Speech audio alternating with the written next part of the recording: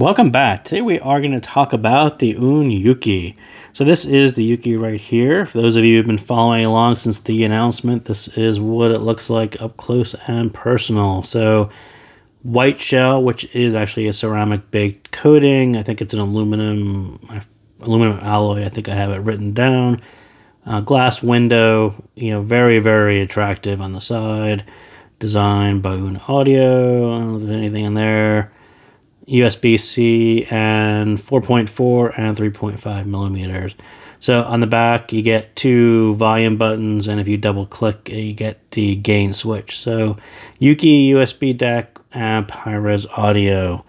So very, very attractive looking device. Kind of a similar window looking thing to my Aune B1S, which we'll talk about a little bit.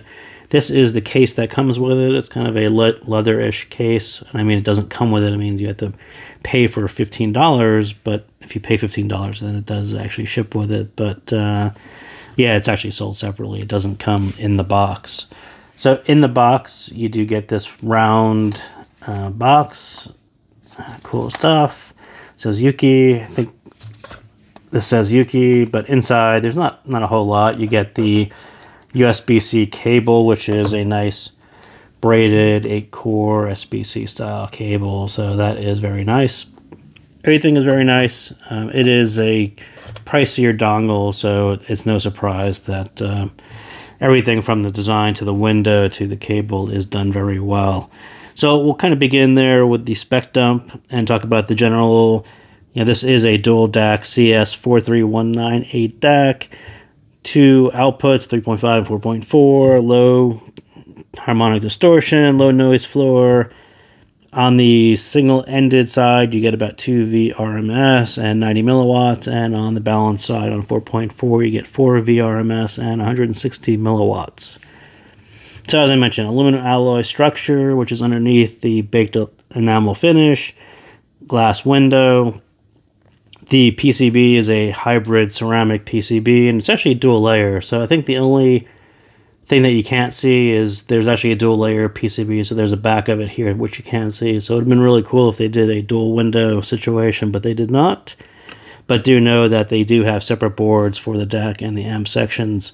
So it is a high-end dongle, and it is priced high-end at $160 as well.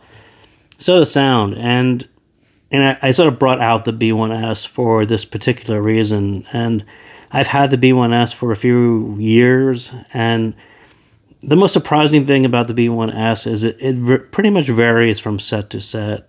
There is no real, I wouldn't say there's a consistent sound to it. I think as close to a consistent sound as I have ever said, it sweetens up a lot of sets, especially hybrids. But you tend to hear a lot of Aune's take on musicality and how they kind of sculpt sound kind of comes through with the Class A amplifier and how they tune this.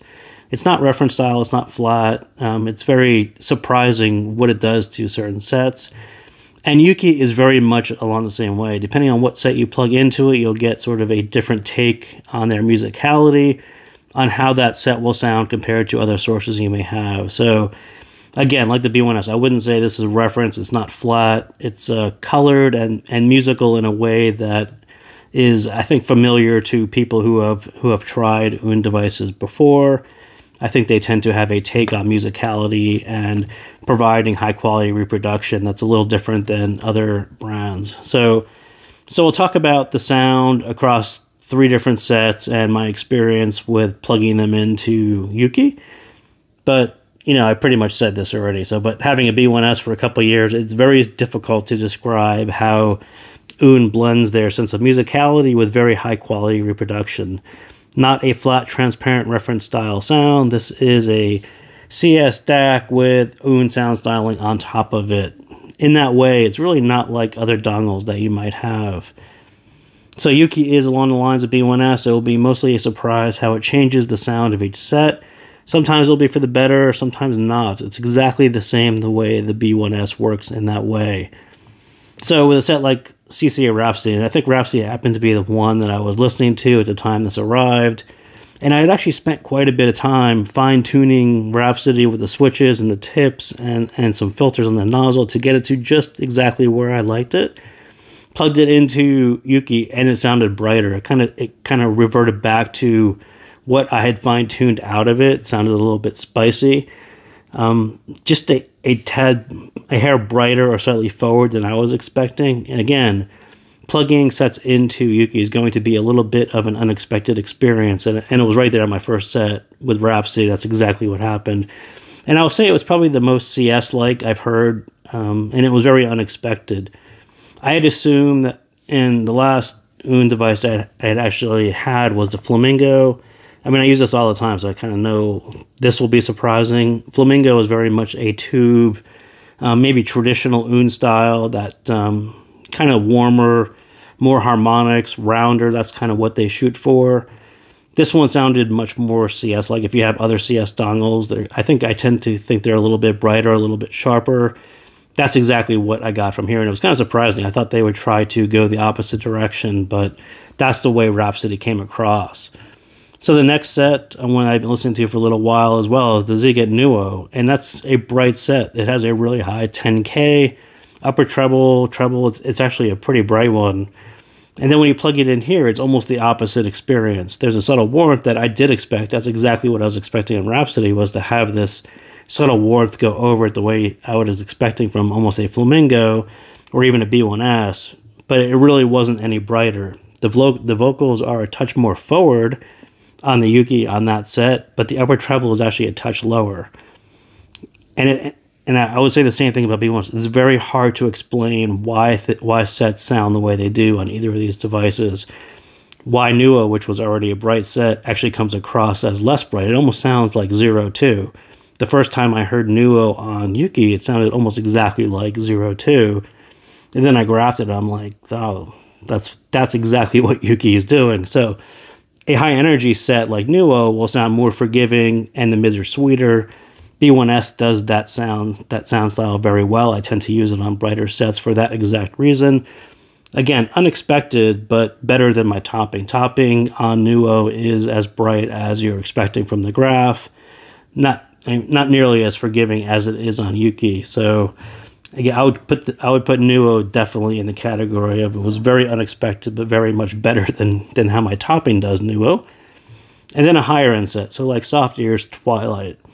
And what to notice about Twilight is where you hear, this is kind of where you get a very resolving set, where you start to hear Aune engineering and that black background, that sharp contrast that you get from a black background. That's what people pay a lot of money for, to have those two things happen at the same time. More harmonics, more rounder for a CS style set. But the stage on Twilight should be really deep. It's actually a very, very nice staging set. And this one comes across as more CS-like, and not quite the depth that you get on B1S. And it's sort of where I noticed there is a bit of Aune engineering on the front end, on the amp side, to make it sound their musicality and musical. But the backside, there's still a CS back to it. And you kind of get back to the difference in devices, right? This was a much bigger device. They could put a lot more engineering into changing the sound and to sculpting the sound. In this form factor, you're sort of very limited on what you can do. And I think Twilight sort of points out the limitation of these guys. And as far as high quality reproduction, I think Yuki does it very, very well. As far as, you know, the top 1% bits that make B1S special, I don't think they necessarily translate into dongles. And Yuki is kind of a bit there, but generally, I think, even regardless of whether it's Yuki or not, I think dongles have problems doing that kind of bit. That bit that really separates, you know, dedicated huge devices from, you know, convenience devices such as dongles. So, but as I said, 3 sets, 3 experiences, and if I keep on plugging in different sets, you'll get different experiences on Yuki. It's just the way it is. Same reason I keep going on back to B1S. You're just never really sure what's going to happen. Sometimes it is really amazing. Sometimes it's kind of okay. Yuki is going to be the same way. You'll just keep on trying sets and be kind of blown away by some sets and how it renders them. And other sets, you'll say, it's okay. It's about as good as my other one. But Yeah, it's not quite the same as other dongles. So on kind of the boring stuff, playing music with Windows, I will say the first time I plugged this one into my Windows box, Windows 11 decided that it was an other device, not an audio device. So that kind of no sound came out because it was an other device. And so if that happens, unplug it, plug it back in, and it should show up as an audio device. And then to follow on to that was you need if you're into DSD, playing DSD files on your DACs, you need an ASIO driver for foobar. That driver, Aune's version of that driver actually requires the device to be plugged in. So if you couldn't get A right, if you plugged it in and it became an other device, that's actually going to roll into trying to install their driver and it won't actually install.